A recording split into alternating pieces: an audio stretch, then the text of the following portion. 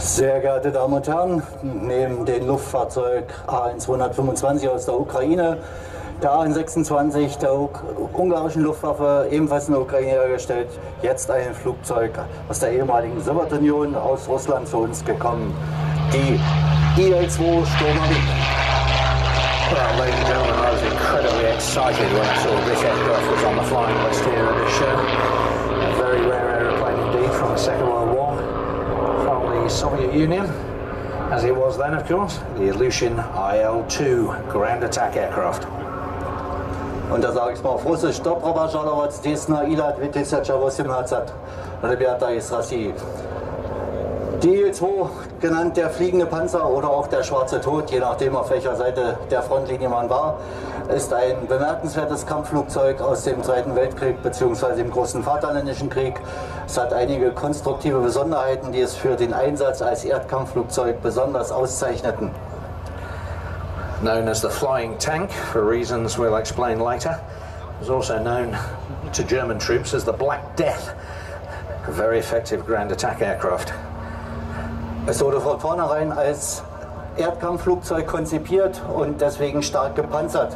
Aber die Panzerung ist nicht nachträglich auf die Zelle aufgebracht, sondern sie ist tragender Bestandteil der Zelle und schützt die wichtigsten Bauteile des Flugzeuges, sprich das Triebwerk und die Kabine des Piloten.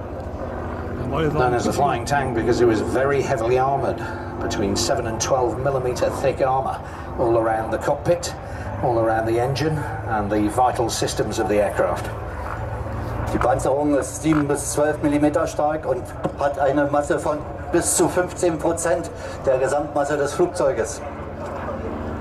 So much armour plate, in fact, that it made up 15% of the total weight of the aircraft. Insgesamt ist das Flugzeug ein Tiefdecker in Gemischbauweise, hat im Original einen Mikulin 12-Zylinder V-Motor mit bis zu 1720 PS. Hier in dem vorgestellten restaurierten Modell ist es allerdings ein Allison aus den Staaten.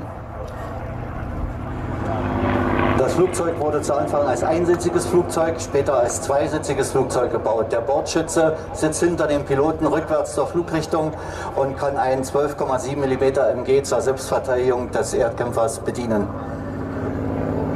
Originally constructed as a single-seat aircraft, quickly became apparent you needed a second crew member to act as a tail gunner, equipped with a 12.7 mm machine gun in the rear cockpit to protect your tail facing aft.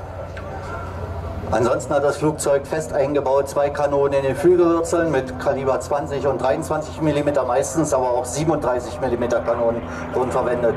Zusätzlich 2 MGs in den Tragflächen und mehrere Unterflügelstationen für ungelenkte Raketen und Bomben.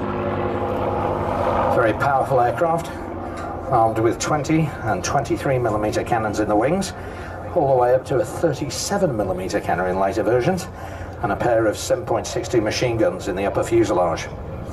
36.000 Exemplare circa wurden davon gebaut, über 23.600 gingen in den Kämpfen verloren und heute fliegen weltweit 2 Exemplare, die geborgen wurden nach langen Jahren in Sümpfen oder im See. 2011 das erste wieder geflogen in Novosibirsk, heute in den Staaten. Probably one of the most produced combat aircraft of all time. Of those, 23,600 were lost. Goes to show the attrition rates in the ground attack units of the Russian Air Force during the Second World War. 2 are flying today. 1 was rebuilt in 2011 in Novosibirsk and now flies in the United States. The aircraft you see here was rebuilt in 2017, so it's very much a brand new restoration, making its debut here at ILA Berlin. Und dieses Flugzeug, das geflogen wird von Wladimir Borsuk, ist konkret das Flugzeug vom Valentin Skopintsev, vom 26. Schlachtfliegergeschwader der Nordflotte. Es wurde im November 1943 abgeschossen, machte eine Notlandung, wurde 70 Jahre später geborgen und wiederhergestellt, um es als flugfähiges Muster in der Stiftung Flügel des Sieges in aller Welt zeigen zu können. Aircraft being flown for us today by Vladimir Barsuk, putting on a very sprightly display in this heavy aeroplane. This particular aircraft was actually flown by Valentin Skopintsev of the 64th Assault Aviation Regiment of the Northern Fleet Air Force. And in November 1943, he was shot down on a mission and had to land on the frozen lake Krivo, where the aircraft broke through the ice and sank. Now, the pilot took his wounded gunner out of the aircraft and walked back to their airfield. So 70 years later, the son and daughter of the pilot organised a search campaign,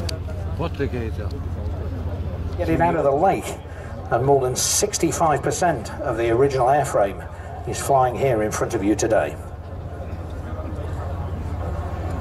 Dankeschön an die Stiftung Flügel des Sieges und wir wünschen Ihnen für alle Flüge Chistowa Nieba i Mягкой Посадки. Well, many thanks to the Wings of Victory Fund for their superb restoration. Many happy landings to this aircraft. Wonderful to see an IL-2 in the air commemorating so many brave men.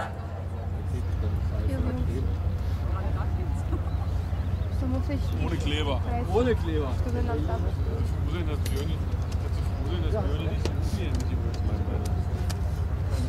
Noch ein Jahr sowas auszuhalten.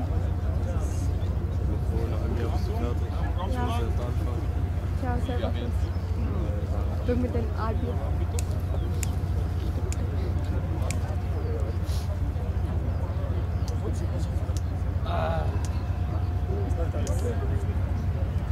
Jetzt kommen die extra